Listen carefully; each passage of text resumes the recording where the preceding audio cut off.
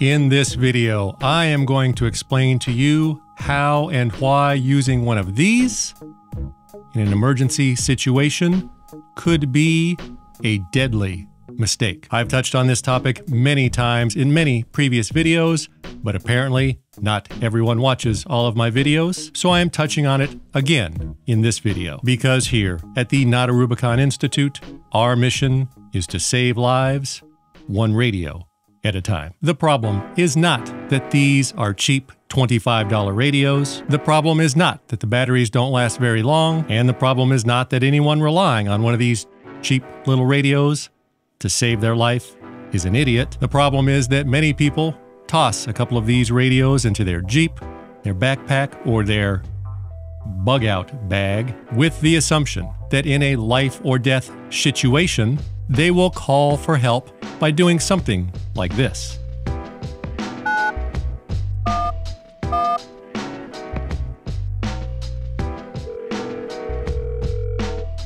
Hello, my friend.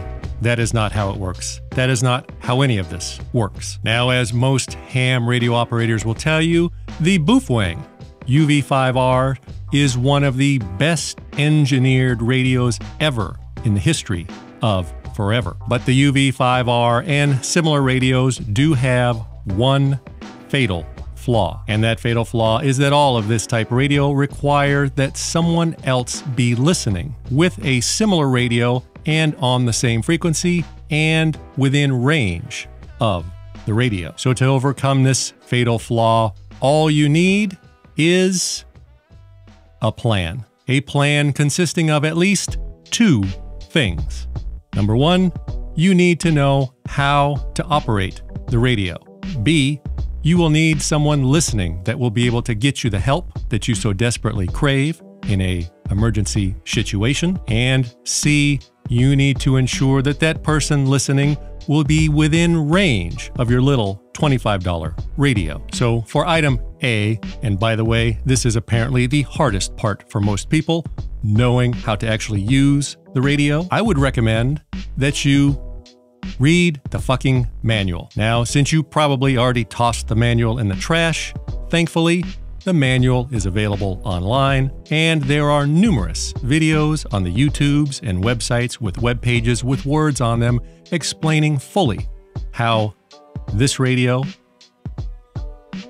or whatever radio you happen to have, explaining fully how the radio works, how to use it, and what its limitations are. For item number B of your plan, you need to ensure that someone will be within range of your radio that can hear your cries for help. And if you completed item A of your plan, you would know that for most radios, such as this Baofeng UV-5R and most other similar handheld radios, the range, the number of FARs that you can talk directly from one of these radios to another one, is roughly 10 to 20 miles at best. And by at best, I mean if you're standing on top of a high mountain and there's nothing between you and that other person, you might be able to talk 10 to 20 miles to another one of these radios. If, however, you are at ground level, the range, the number of FARs you can talk to another radio, will be anywhere from half a mile to 2 or 3 miles.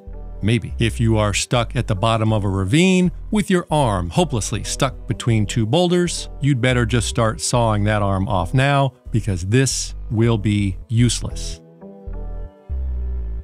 So to combat the limitations of the radios, your plan, remember you need a plan. Part of that plan should be locating all of the repeaters in range of where you are going to be or where you plan on needing help, locating those repeaters and programming them into your radio before you need to use them. And that is because a repeater will greatly extend the range of your radio, but your radio still must be within range of that repeater. Now, because most repeaters are at the top of tall mountains and have giant antennas, you may be able to reach a repeater using one of these little radios from 50 or 75 miles away, if there is nothing between you and that repeater, such as another mountain or the walls of a ravine if you're stuck at the bottom. Because again, if you are stuck at the bottom of a ravine or a canyon, this ain't gonna help you at all. So this means that part of your plan, remember, you need a plan. Part of that plan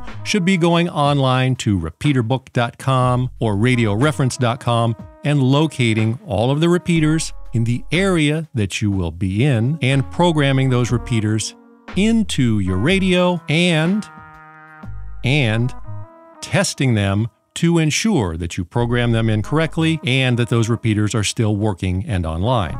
Just because you see it listed on a website doesn't mean it's still in operation. Now remember, the range of most repeaters is at best around 100 miles or so, maybe a little more, usually a little bit less, so you probably will not be able to test the repeaters from your couch unless you happen to live near where you plan to be when you need help. So that means that when you get to the general area of where you will be when you may need help, you should test those repeaters then while you're in the area before you need any help, not when you're stuck at the bottom of a ravine, or after your car breaks down, or when you trip and fall and scrape your knee. And finally, should the worst happen and you need to call for life-saving help, you need to know that someone will be listening for your cries for help and will be willing and able to do something. If you're with a group and part of your plan, remember, you need a plan. If part of that plan is just having your friends nearby with similar radios all set to the correct frequency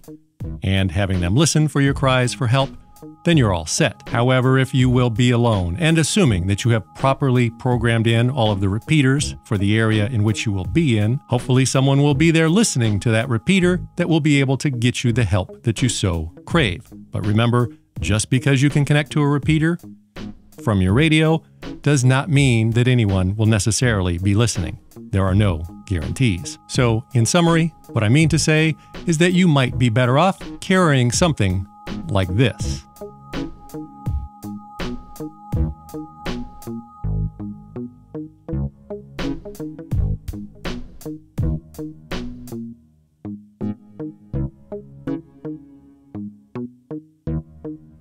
Affiliate link below.